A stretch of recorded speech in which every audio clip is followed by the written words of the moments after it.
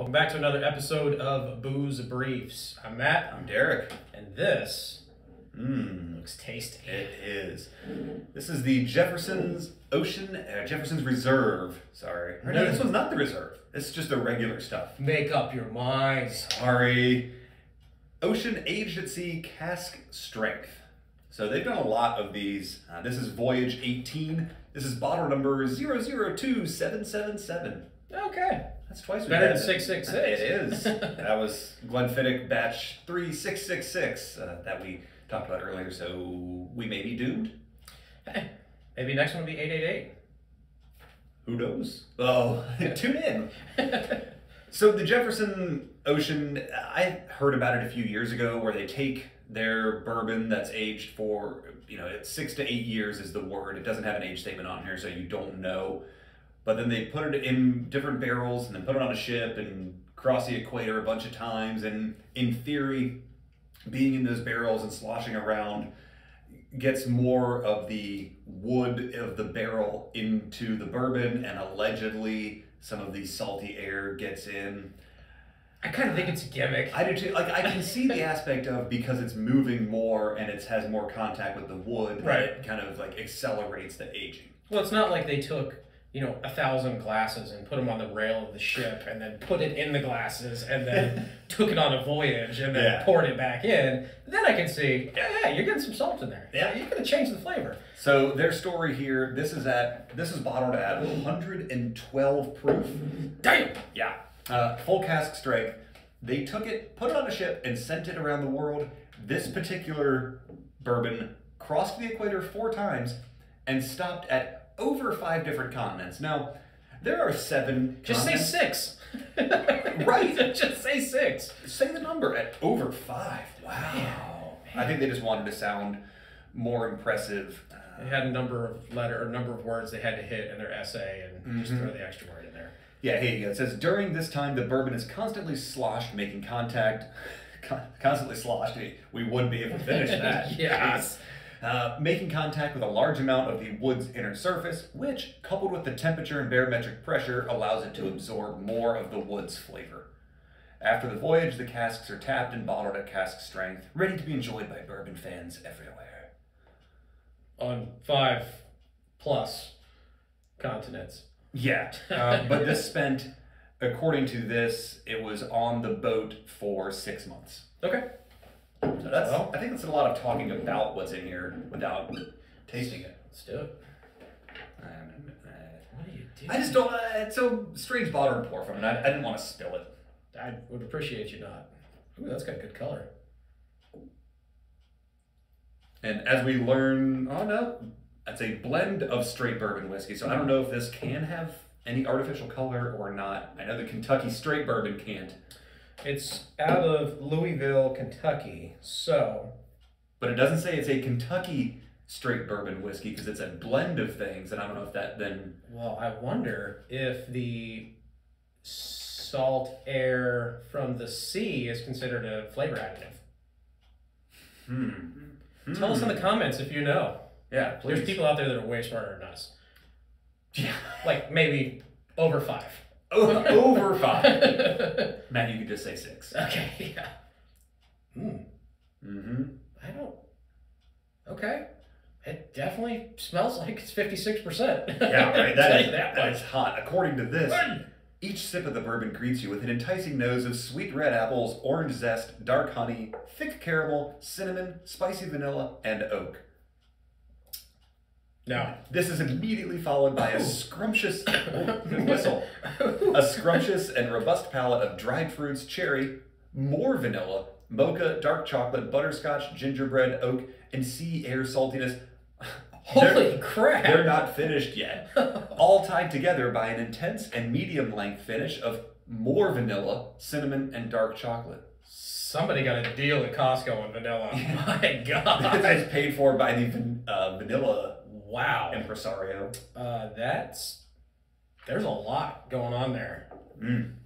Followed by, I've said it before, a punch in the palate there. That's got some stank. Yeah, I forget how you defined it earlier. I think it was...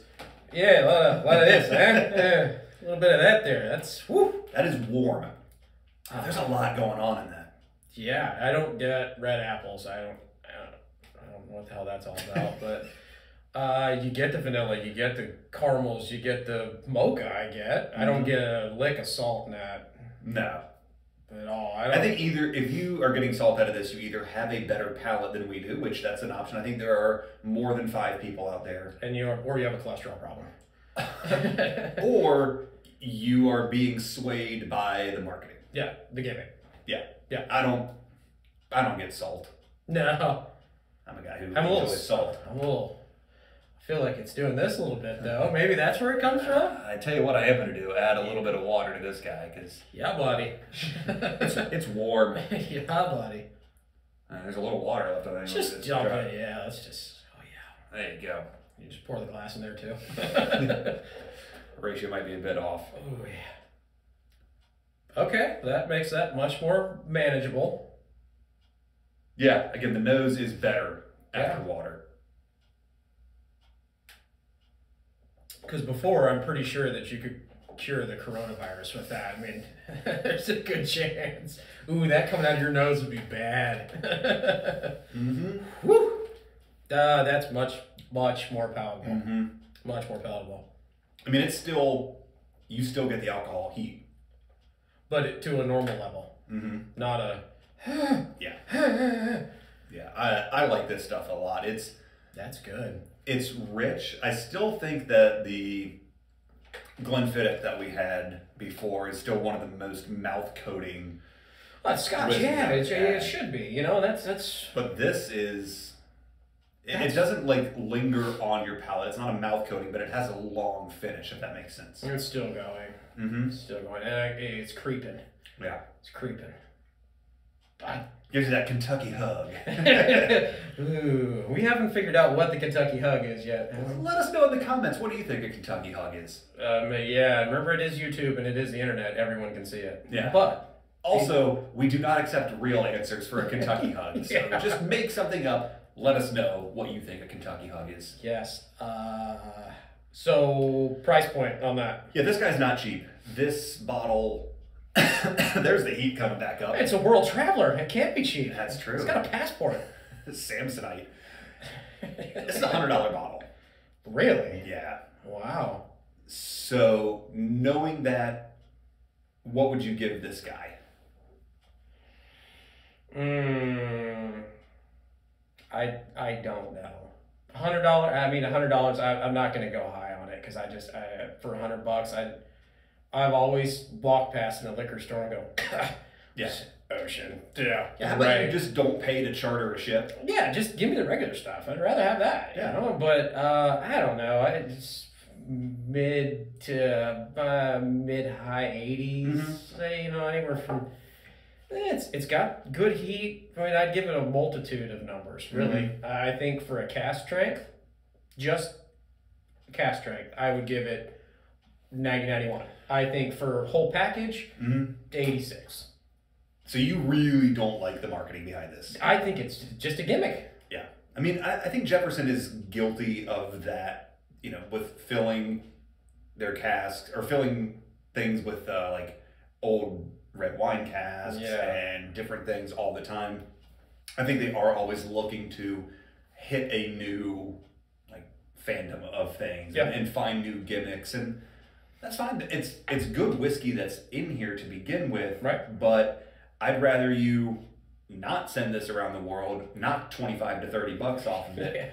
And then I go, man, it's $70. Now we're talking more reasonable. And for just a straight up, like, you take the word ocean off of that and give that to somebody, they're gonna go, man, that's a really good cask strength. Yeah. And you go, oh, but it's been on a boat. Like, cool. Yeah. I've been on a boat too, but what? Yeah. This has its swim trunks. It has its flippy floppies. I'm gonna go high 80s with it as well. I think I'll go 88, 89. Again, for that $100, I would rather either have a bottle that has an age statement on it. I would love to see, you know, a 12-year something for that. Or I agree.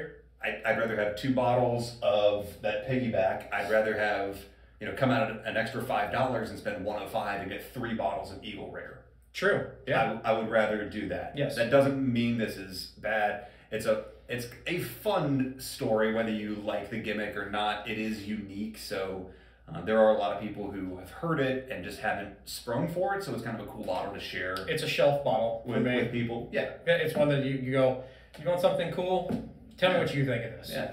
But for $100, you ever had a bourbon that's crossed the equator 4 times? No. It's been to 5. Over 5. Over 5. So that could be 6.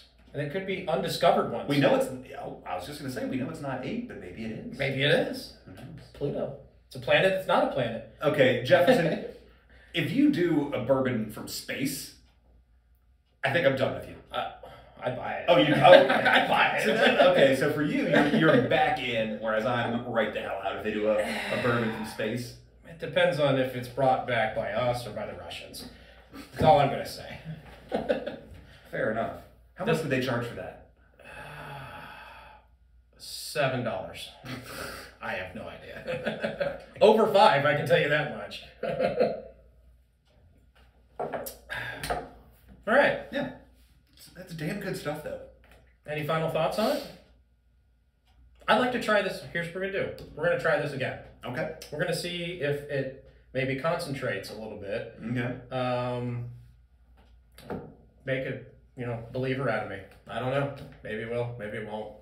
We'll see on a later episode. Yeah, so subscribe to our channel so you'll get that future episode. The button's right over here-ish, I think. Here. Maybe it's lower, I don't know. It might be closer to my bosom. I don't really know. Yeah, we'll fix it in post. But subscribe, get the notifications, tell your friends, tell your enemies about Booze Briefs, boozebriefs.com. Fancy. We're on the Instagram, the Bird Machine, Facebook. All those are at Booze Briefs. So give us a follow there. We'll share what we're drinking, what reviews are coming up next.